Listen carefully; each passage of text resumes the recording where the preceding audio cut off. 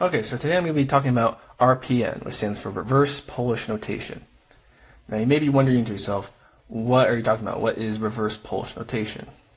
Well, to explain that, I'm going to have to explain infix notation. So, I'll go and do that. Infix notation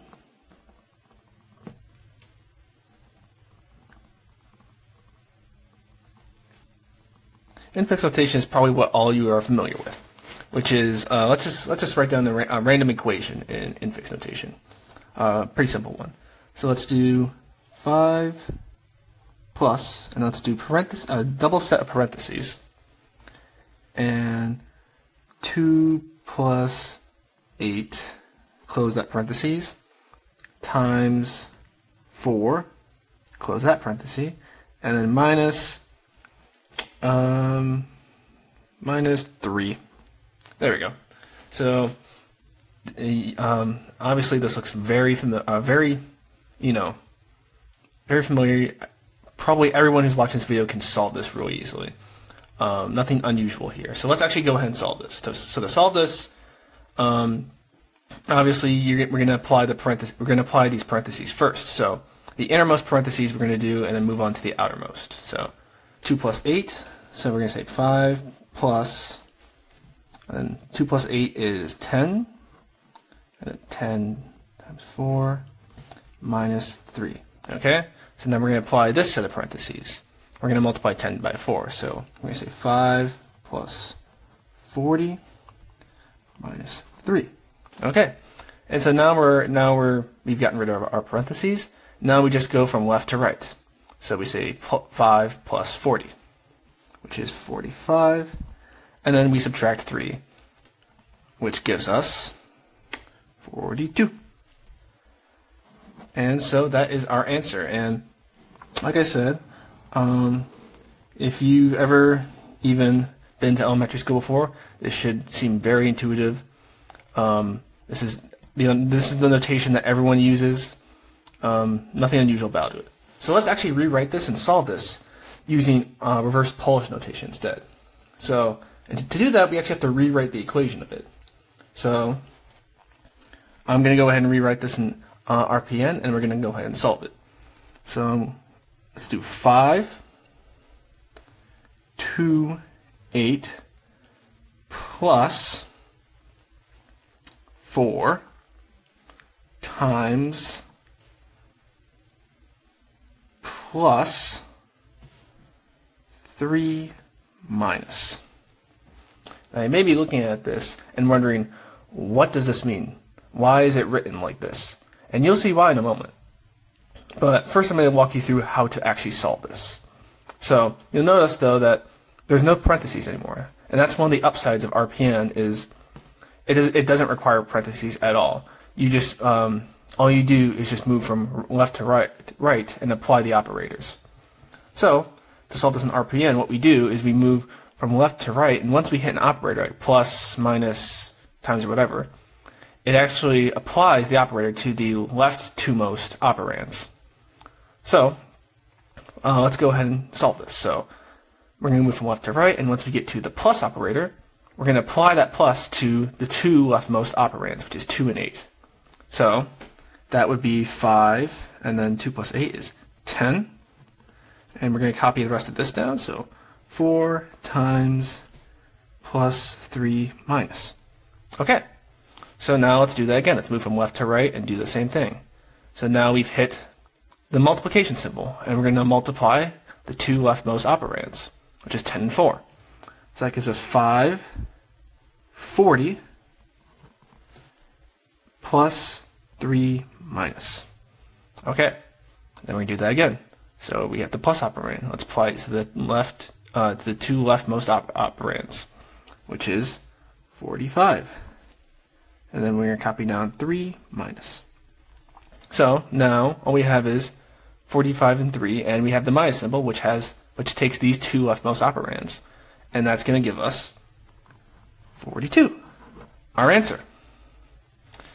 And as you can see, we got the same exact answer, but in a different notation, by applying operands in a different way. I'll go ahead and circle these just to show what we apply and when we apply it. So there, and and there. Oops, that's supposed to be 45 minus 3. But as you can see, we've solved it without using parentheses at all. And that's one of the upsides of RPN. And there are actually more upsides, just not any that we would use, that humans would use, but rather machines would use. So how would this be beneficial to a machine? Well, I'll go ahead and explain this. The way a computer calculates a number, let's just do something very simple. 1 plus 2. 1 plus 2. So, using infix notation, what a computer would do is it would go left to right and read every single digit or operator that is put in. So, the computer sees 1. Okay, what it's going to do, it's going to take that 1, and it's going to let's just call this memory. Okay, it's going to go ahead and take that 1, store in memory. Okay, so now it sees the plus symbol, and it's like, oh, and it says okay.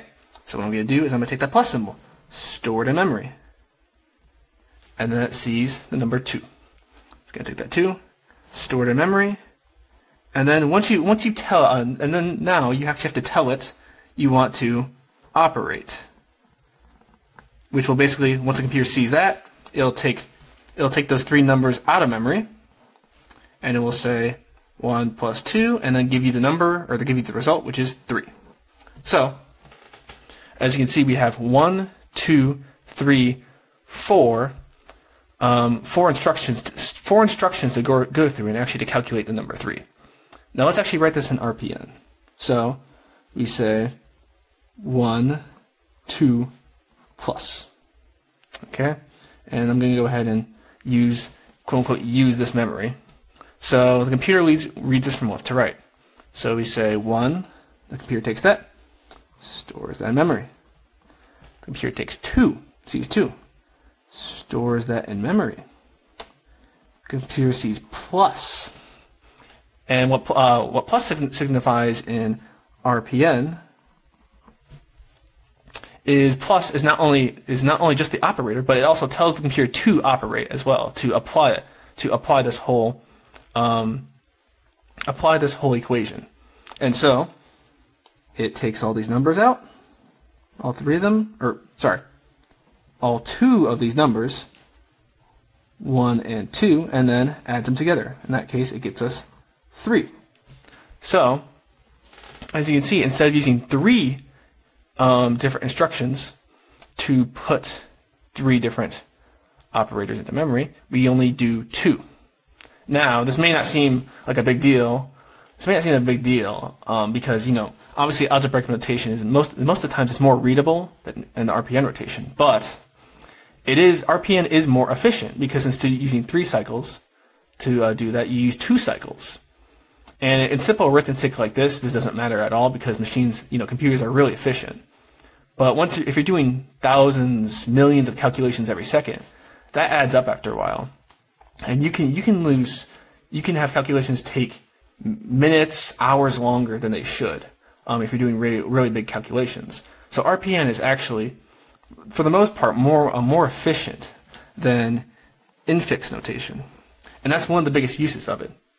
Another use of it is that it's actually more efficient on memory, and I'll actually show you in a moment. But before that, I want to explain 2 sort of big types of 2 big ways RPN is used.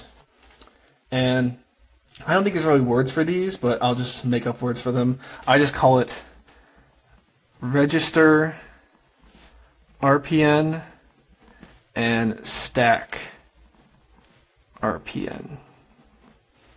And I'm not sure if these are actually words or not, or like phrases people use, but that's just what I just call it.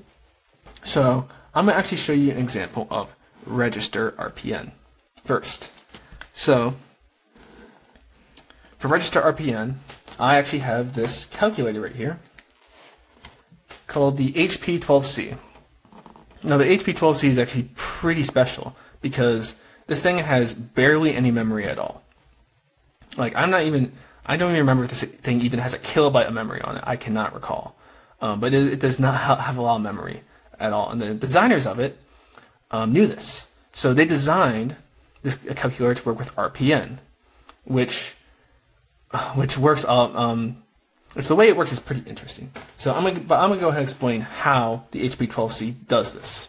So the HP-12C, this is how an HP-12C would work with register RPN. So the HP-12C right here, this has two registers, two main registers really. There's an X register and a Y register. And both these registers can store a number. And I think the highest number this thing can store is like, I think 900 or 9,990,000,090, etc., etc. I think that's the highest number this thing can store. So we have two registers, X and Y.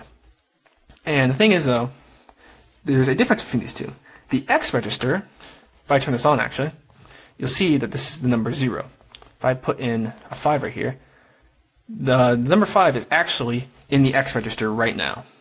The X register is actually visible by the operator, by me. So I can see the X register, but I cannot see the Y register. The Y register is hidden from my view. And there's this little button right here that says X, Y. What this does is this switches the X and Y register. So right now, X has a 5 in it. And Y actually has a 0 in it right now. You can't see it, but Y does have a 0. So I'm going to go ahead and press this button. And what this button is going to do is it's actually going to switch the X and the Y registers. So I can see the Y register. And as you can see, we have the 0 in the Y register. Or technically it's a 0.00, but same thing. So that's essentially how the HP-12C works. There's two registers, an X and Y register, and this is how it does almost all of its arithmetic. So I'm going to go ahead and press CLX to clear the X register, so now it's 0.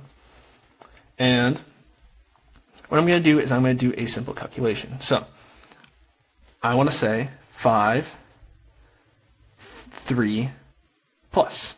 Or, you know, in normal algebraic infix notation, we would say 5 plus 3. And I'll go ahead and say this is RPN, this is infix. Okay. So, to actually enter this into the calculator, what we say is we say 5, and then we press the enter button. And what enter does is enter actually copies the data from X to Y. So now as I do this, 5 is both in the X and the Y register. So now what I want to do is I want to put in the number 3. So now what's happening at this point is 5 is in the Y register, and 3, as we can see on the screen right now, is in the X register.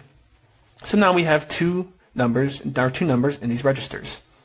And in order to actually add them together, we just press the plus button. And we get our result spit out on the X register so we can actually see it, which in this case, it's 8.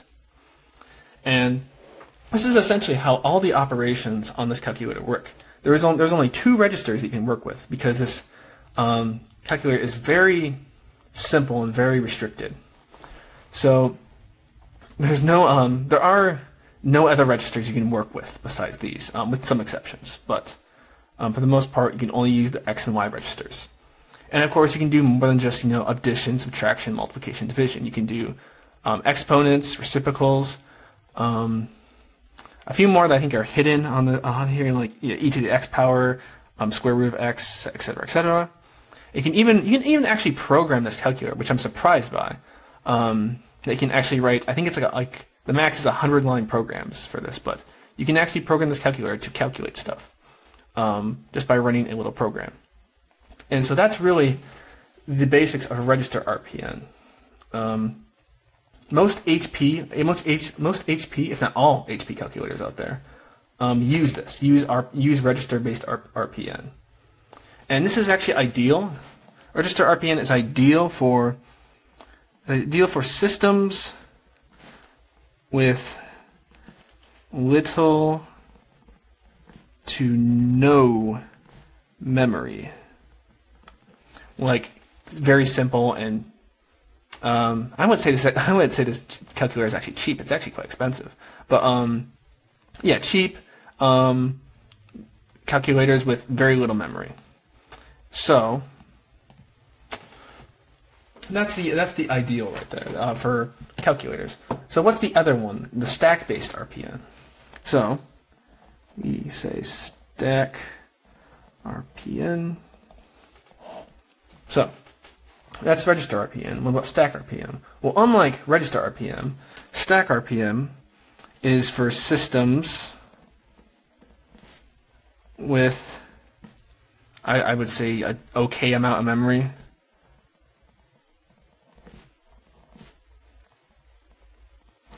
I mean, it can range from anywhere from okay to a ridiculous amount of memory, but as long as it has a decent amount of memory, it can run stack-based RPM. And the difference between this is instead of restricted to 2 different registers, you are restricted, or sometimes not restricted at all, to a stack. And this stack has, let's just say we have a stack of, I don't know, 6, okay? So it has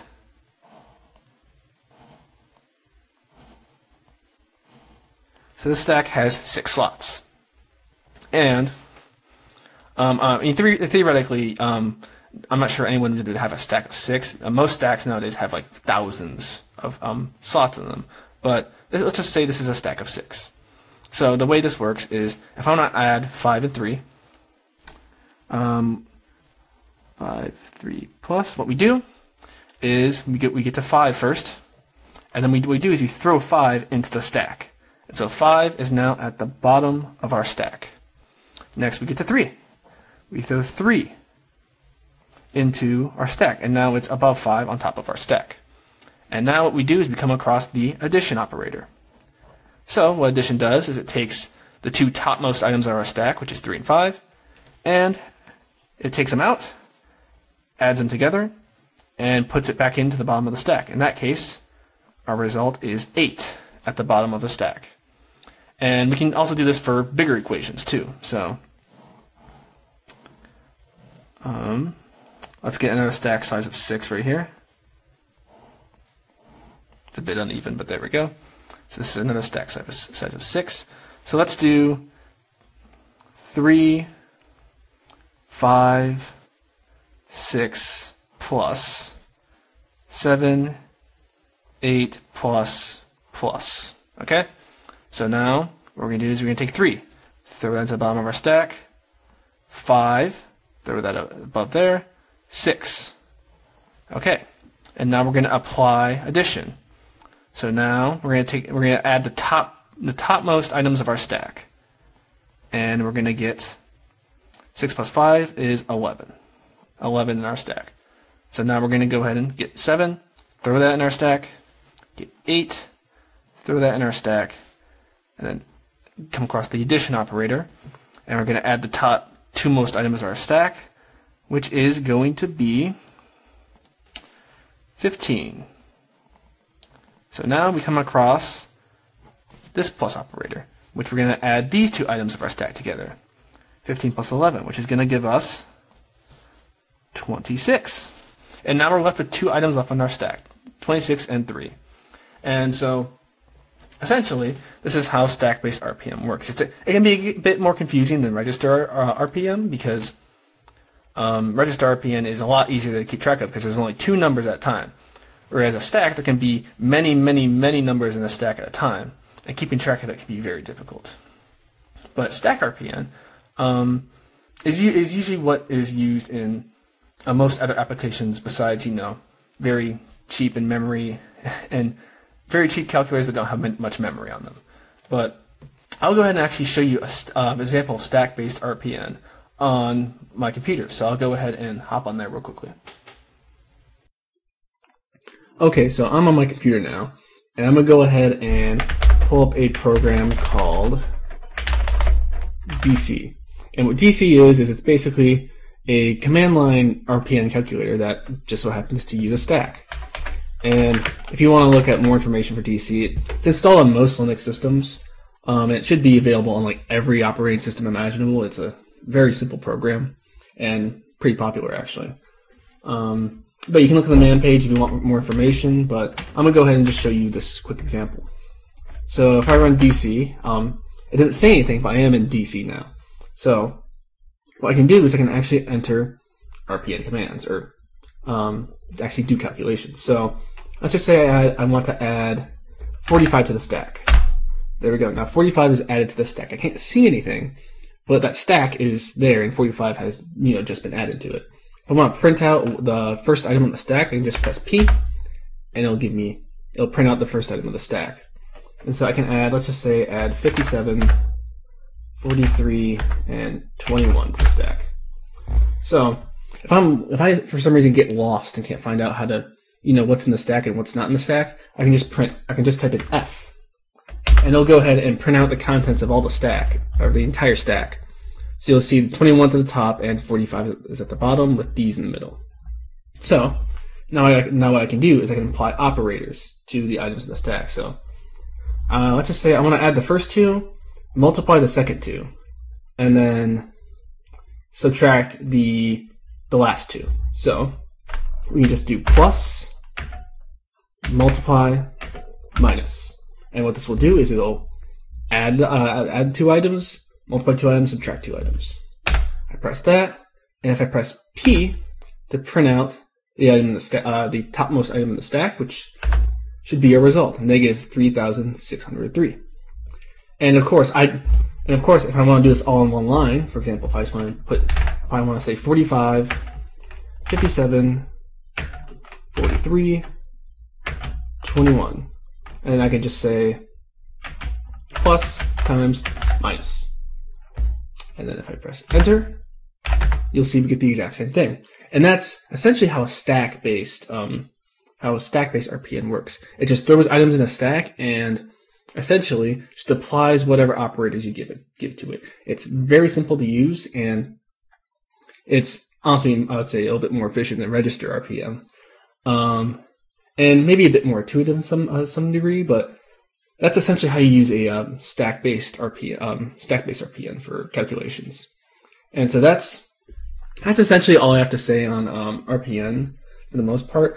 There's obviously way more to this. For example, DC is a way more complicated program than I could show right now, and the HP-12C is also a very more in-depth calculator than I covered. And honestly, they deserve their own separate videos. But that's basically the basics of RPN and stacks in general. So I hope you enjoyed this video, and I'll see you guys some other time.